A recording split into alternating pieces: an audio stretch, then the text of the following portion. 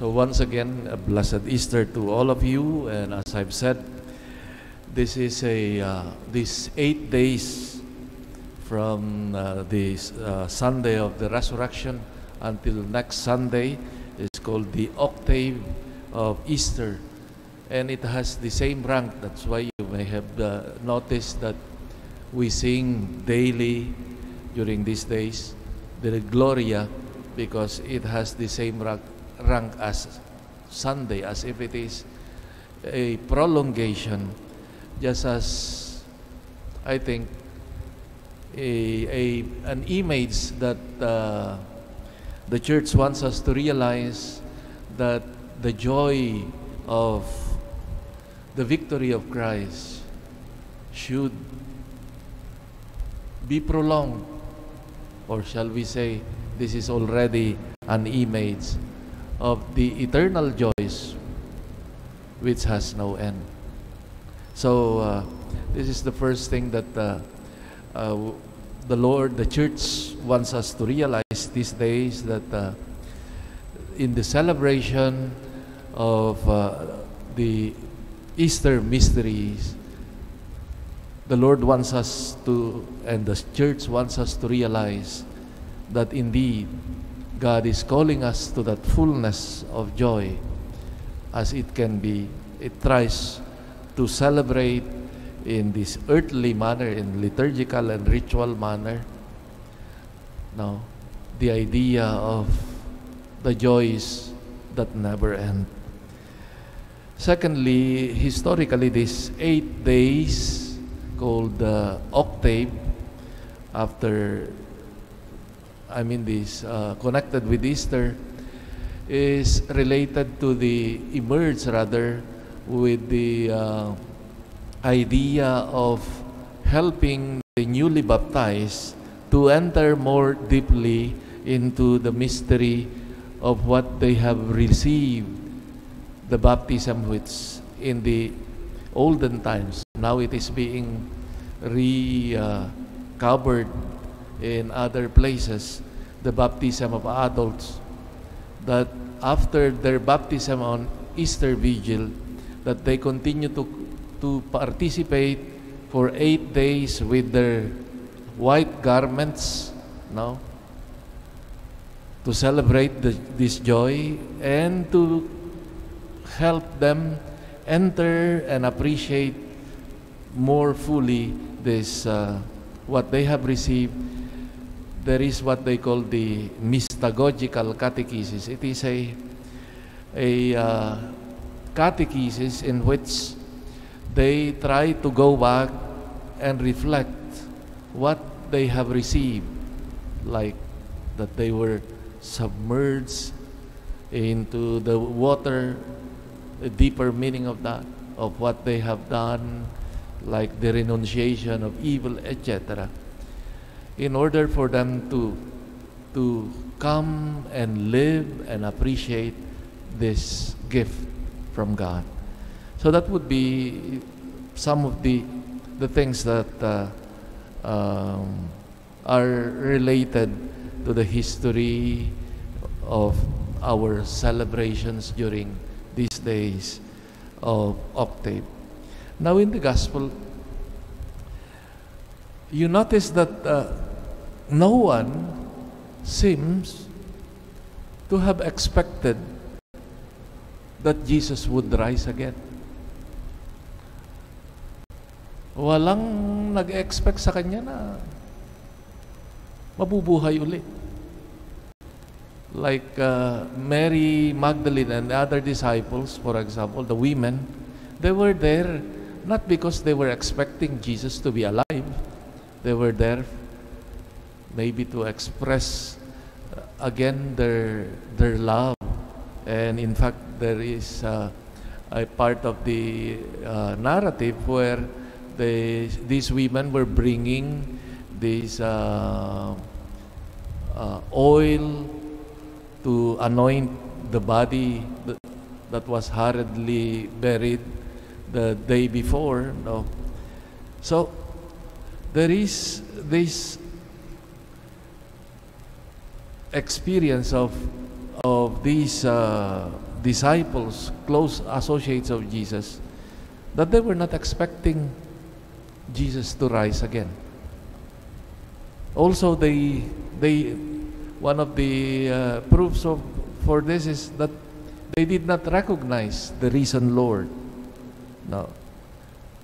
Mary Magdalene thought that Jesus was a gardener. No. But when Jesus calls her name Miriam in Hebrew, there she recognized him. She made that joyful discovery that he was truly alive, present indeed. It is interesting to note that his closest friends recognized him as the risen Lord, as the Lord, no? Only gradually. Jesus, the risen Lord, is recognized in the context of their familiarity, of their friendship, of their previous relationship they had with him. And this is a very important lesson, I think, for all of us, that the challenge is to grow in our familiarity, friendship with Christ, with His ways, with His values, that we may be able to recognize Him and that He may become the joy of our hearts. And this is a lifelong task, a lifelong learning process, I think, for all of us. That we cannot claim, I know Jesus already because I go to Mass, or I pray once in a while, or I read the Bible once in a while. We cannot claim. We know that our familiarity, our friendship with Jesus is a lifelong task. And I realized that after 28 years as a priest and having studied theology, philosophy and that I recognize how little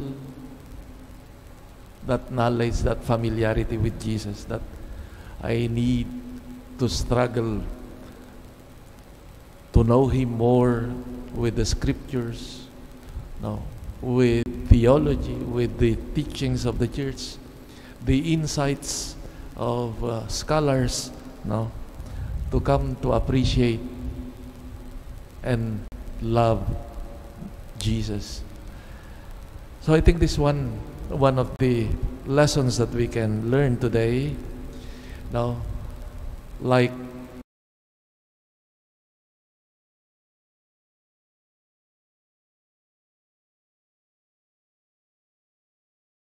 as I've said, they recognize Him because of the familiarity, the familiar context they have had with Him. And it is only, I think, that Jesus would become the joy, the true source of our joy, like Mary, who found the risen Lord when we have known Him and have been made familiar or made this friendship with Him. We also notice that in this, the encounter with the risen Lord, that became the force, the impetus that pushed the disciples to go and share the good news. I have seen the Lord, he said. And it summarizes the good news. What is the good news? It is enclosed in these words. I have seen the Lord, the risen Lord. Now, the Lord who has won over sin and death. And they could not remain there like Mary Magdalene remained there at the tomb weeping. She could not remain there immobile, crying. When she saw the Lord and when she heard His voice calling her Mary, she went to announce to the disciples of Jesus, "Now, I have seen the Lord." Having ascended into heaven, Jesus needs witnesses, and not only official witnesses, but also testimonies of people, ordinary people, that would be a source of strength for other people.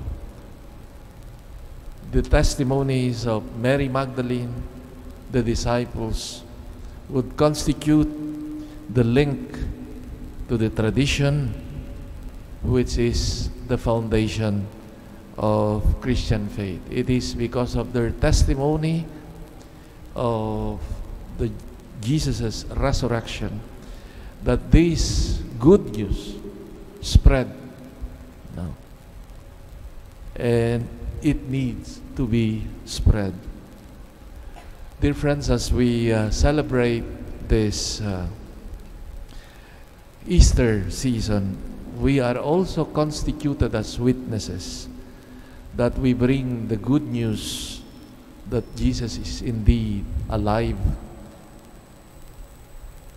especially in the way we live, in the way we conduct ourselves, in the values we hold and live.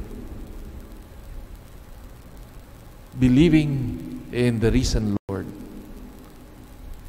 and living according to this necessarily leads us also to live that faith, that joy of faith in our everyday life. May this experience of the risen Lord push us also to proclaim the joy of the resurrection, especially in the way we live and relate with people. And may the risen Christ be our strength and joy. Amen.